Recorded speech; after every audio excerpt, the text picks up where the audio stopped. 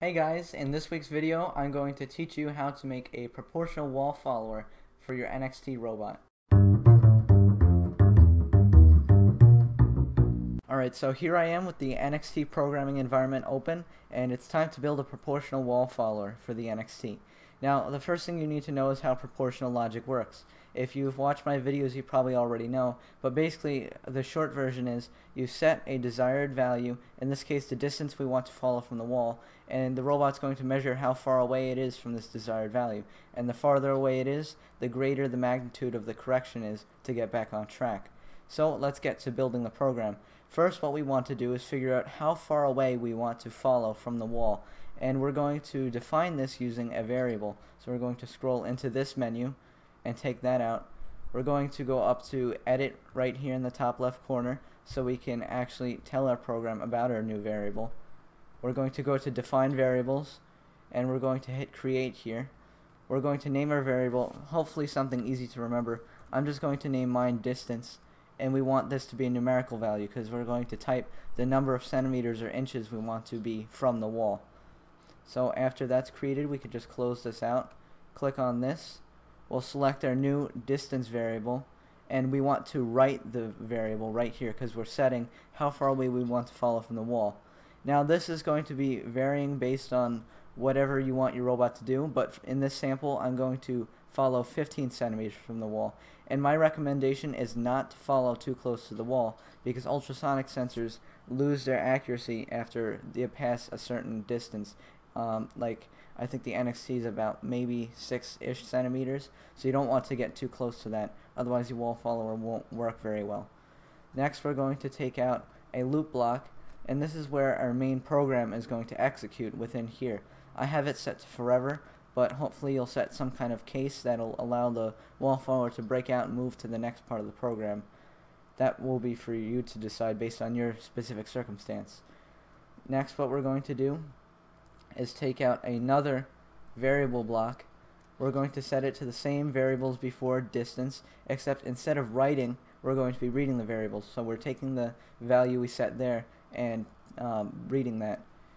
We're going to take out a sensor block for the ultrasonic sensor, set it to the port, whatever it is that you're using, and set it to whichever unit you'd like to use. In my case, I'm going to use centimeters, so we're going to be following 15 centimeters away from the wall. We're going to take out a math block, set this to subtract, and we're going to take the distance from the ultrasonic sensor, set that as our A value. We're going to take the value of our variable and set that as the B value, and then the result will go on. And what this does is it subtracts our desired value from the sensor's distance. So if, let's say, we're following at a distance of exactly 15 centimeters from the wall, it's going to return a value of 0. That means we don't need to steer in any direction. If we're too close to the wall, it's going to return a positive value, and if we're too far away from the wall, it's going to return a negative value. So that's pretty much how that works. That's why we put the subtraction here. Next, we're going to take out another math block, and this part right here is important because this is only optional based on whatever your circumstances is. Right now, at this math block, you need to ask yourself which side of the wall you're going to be following on. In my specific case, we're going to be following on the right side of the wall, so the wall is going to be the left of the robot, and we need to add in this extra block. We need to multiply this output value by -1, so the robot turns in the opposite direction as it normally would if it were on the other side of the wall. Because think about it, if the robot is on the left side of the wall, it's going to need to turn in the opposite directions than if it's on the right side of the wall. So we need to reverse it. So in summary, if your robot's falling to the right side of the wall, add this block that multiplies by -1. If the robot follows on the left side of the wall, then you don't need this block. Next up, we have yet another math block. I know there's a lot of math in this program. We're going to again set this to multiplication, but this is going to do something slightly different. We're going to take the result from the previous math block, whichever that one may be, and we're going to type in, I'm going to type in 3 for this, but this is an arbitrary value. That means you can change it based on your circumstances. What this does is it scales the correction made by the robot. So the larger you make this value, the larger or more severe the corrections will be. And of course, the smaller this value is, the more smooth the corrections will be. And like I said, this is an arbitrary value, so I encourage you to play around with this value and find what works best for your robot. In my case, I'm just going to try 3.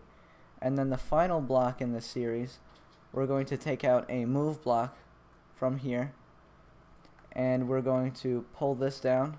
The result from all of our math blocks at the very end is going to get plugged into our steering port here, and that's all we need to plug in here. You can set your power to whatever it is you desire. We want to set the motor to unlimited here, and of course whatever direction you desire, most likely forward. And this is the important part where this comes in. We want to set our left and right motors, and in my case, which is most cases, your left motor should be motor B and your right motor should be motor C. If you didn't switch the motors to match this way, then your robot's going to be turning in the wrong direction.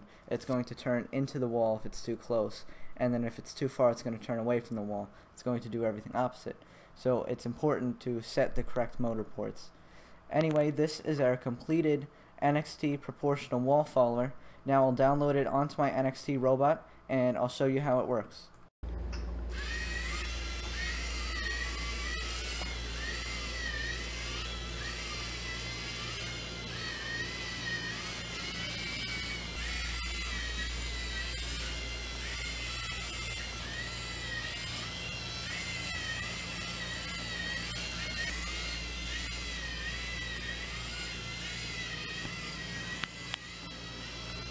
Thanks for watching my tutorial this week. If you found it helpful, be sure to subscribe for more tutorials like this every week.